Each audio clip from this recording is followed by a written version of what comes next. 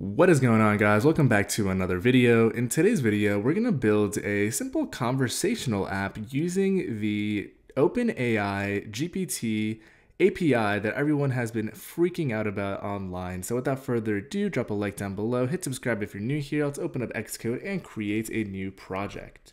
We'll stick with the app template. I'm going to call this Chat AI. We'll use UI Kit and Swift today since we're focusing mainly on the API. We'll toss this onto my desktop, and first things first, we actually want to bring in a client library to make these API calls.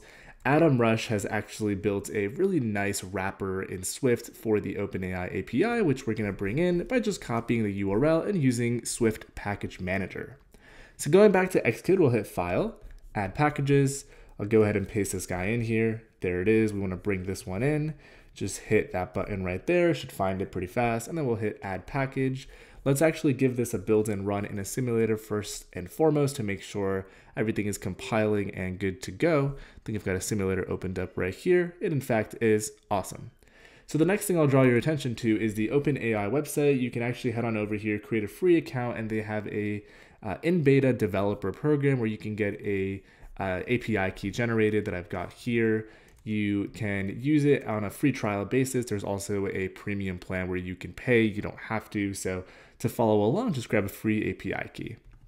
Cool, so the first thing we actually want to do is I'm going to focus on creating an API caller object where we will wrap all of our API calls. So we'll create a new file here. It'll be a Swift file. And I'm going to call it API caller, just like that. Now inside of here, we want to import the OpenAI Swift package that we brought in and actually declare our class, which will be API caller. And we're going to access this via a shared singleton since this will hold the instantiated OpenAI client that we'll put together. So let's actually privatize that initializer like so.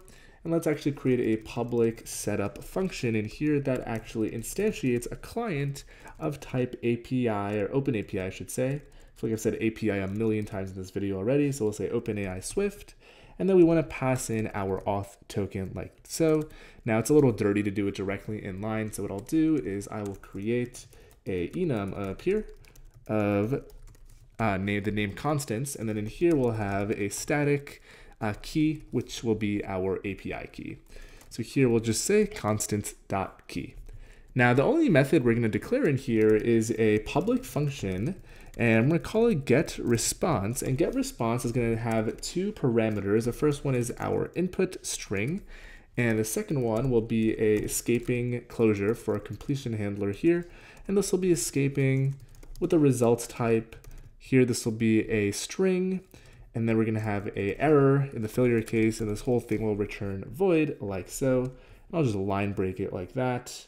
And this is yelling at me because I probably have a typo somewhere. Let's see, public function, get response. And what is the problem here? Let's see. So client is client. Looks like I messed up my curly somewhere. Let's see if I can find it. That one looks good. This one looks good as well. Let me just full screen this so I can see what I screwed up. If I try building, definitely have a curly issue somewhere here. So we created this correctly. This is good. Let me actually get rid of this. And it looks like we are good. So there is a typo somewhere in here that I'm not seeing. So completion, escaping, result, string, error. I forgot the bracket here. Beautiful. So if we compile, it should be good to go. Now inside of here, we can simply say client, and the client is not global, so we should make it global. So let's make this thing a constant, or a variable, I should say, and it'll be global. It'll be an optional OpenAI Swift type.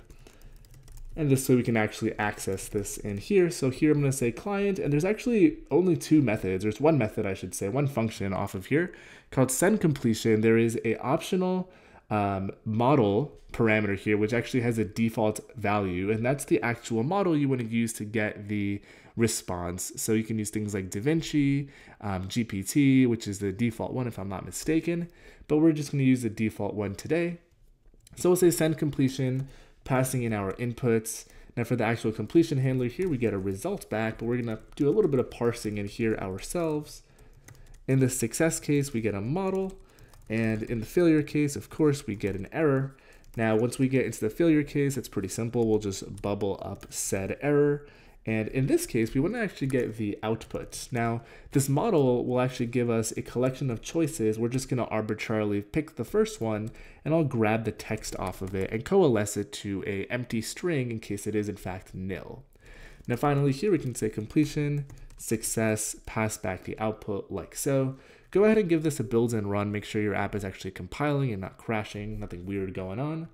And that's basically all we need to do on the API side to actually set up our client in app delegates. Once our app launches, we can say API color shared set up. And all that's left to do is build out our user interface to actually work with this API. So let's go ahead and do that in our view controller. So we're going to want two things in here. The first thing is going to be a field where the user can actually type in their input. Of course, you can use a text view as well. Kind of up to you which input method you want to use. We're just going to return this here. And let me just set a nice placeholder on this so it looks like we made somewhat of an effort in making this look nice. All right, we'll say type here. We are also going to use constraints to lay this out, so I'll do that. And then I'll also maybe set a background color so we can actually see this guy on our background here. So let me actually lay this out, and then we'll add a table view to pin our responses into, as well as our inputs. So we'll do add sub view, and we're going to say ns layout constraints. We're going to activate a collection of constraints like so. And we'll say here the height anchor is going to be equal to a constant of 50. I'm going to do the left anchor is going to be a constraint equal to the views safe area layout guide left anchor, and we're going to do the same thing for the right anchor. Make sure this is right, and we can do the bottom to the keyboard layout guide. So as the keyboard comes up and down, it actually automatically moves. So here I'll say bottom anchor is constraint equal to view, and there is a keyboard layout guide, and here we will say top anchor like so. So let's go ahead and give this a build and run, and we should see our field at the bottom. When the keyboard pops up, it should in fact move with our keyboard. Awesome. So let's actually add a little bit of space on the left here. So I'll say constant 10, and here I'll say constant -10, so it's not flush with the edges. Let's add our table view, and let's give this a go. So for our table view, we're gonna want our models, which will be an array of string like so, and we are also going to want our actual table view. So here we'll have a table of type UI table view. If you're not familiar with table views, I've got way too many videos on this already, which is why I'm going to go through it a little quicker.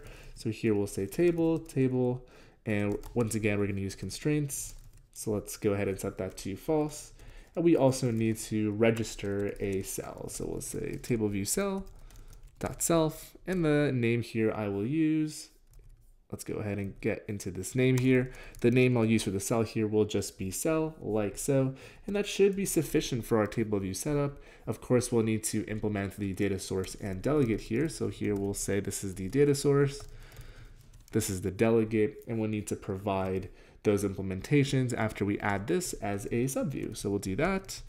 We'll say the delegate will be self, the data source will be self, and we also need to lay this out. So here it's pretty simple. We'll say left anchor. Let's make sure I call this table up here. Yep, table. Left anchor is going to be constraint equal to view safe area layout guides.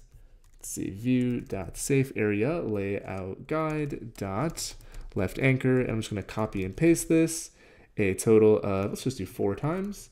We're going to do the right anchor, the top anchor. This will be the right anchor, the top anchor, and the bottom of this table is going to go to the top of our field. So here we'll say our fields dot top anchor. And if you build, we should have only one error, and that should be for our table view. Looks like I forgot a comma there. All right, so now we need to implement our table view. So let's actually close this left side so we have a little more room to type. And let's do our table view down here. So we want number of rows in section. This is simply going to be models.count. And we also want cell for row at index path. We'll get the cell by saying table view. We want you to dequeue a reusable cell within ID, and that ID is cell for the given index path, and we can simply return it here. But let's make sure we set the actual text on this from our models collection. So we want text label.text is going to be models, and then we'll grab the nth model from our index path. Autocomplete really doesn't want to cooperate today, like so. And one other thing I want to do is we're going to actually set the number of lines on this to 0, so it does actually go more than one line and doesn't get truncated. So cool, we should be able to compile successfully. We should be able to run successfully, shouldn't be crashing. The only thing left to do is once I type in here and hit return, we should send that API request out. And the way we'll do that is by leveraging the delegate for our field here. We'll set the delegate to self, and I'll also set the return key type to perhaps done so it looks a little nicer. Let's actually implement the single delegate method that we need, and that's going to be should return. All right, we'll return true here, and prior to doing so, what I will do is we have the text field, so I'm going to say if let text equals text field.text, and this text isn't empty, like so. What I can go ahead and do is I can say API caller shared, and we are going to use the only method, which is get response, passing in the text. Completion here, we get a result, and we want to switch on the result. In the success case, we get our output. In the failure case, we're not going to do anything. Maybe we'll just print out failed. But in this case, the important thing for us to do is we want to actually append this to our model. So here I'm going to say append output like that. And we're going to say self.tableview, reload data. Now we want to do two things here. First, we want to capture self in a weak pointer capacity so we don't actually leak memory.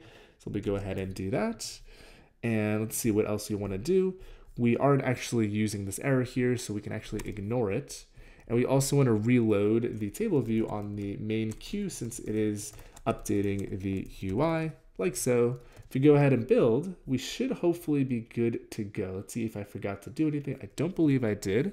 So let's give this a go over here. We don't want to do dictation. And let's type something in. Let's do what is iOS. I'll hit enter. And looks like it did append there. So it says development so hard. Okay, that's not what I typed. iOS development is hard because it uses distinct programming.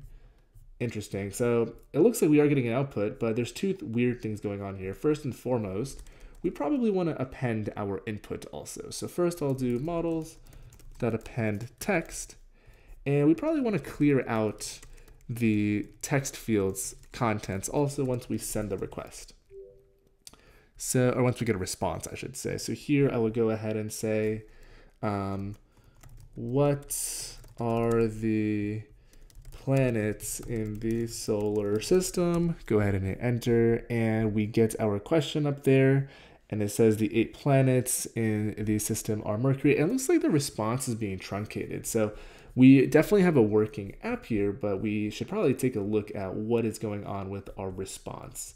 And the best way that I would suggest doing that, what I would do myself right now, is let's actually print out the actual response that we get. So we'll say string describing model.choices. My best bet here is that we're getting a number of choices back and we're only using the first one, so we need to use all of them. So what are the planets in the solar system, like so. And it looks like, there we go. The planets in the solar system are Mercury, Venus, and Earth. Again, it looks like it got truncated here, which is the actual response we're getting, which is kind of interesting that it's doing that. Let's actually specify for one final test another model here. So I'm going to say model, and let's see what we have. So we have GPT-3, we have codex. We can specify a particular codex, the raw value. So let's use codex. And then inside of here, we're going to use, let's say, use Cushman. I have no idea what that is, but let's see what we get. All right, so I'm going to say, let's do a different question. What is the biggest fish in the ocean? I have no idea what the answer of this is. I assume some kind of whale. And what we get is a question mark, dolphin, seahorse, and answer. So that seems a little questionable.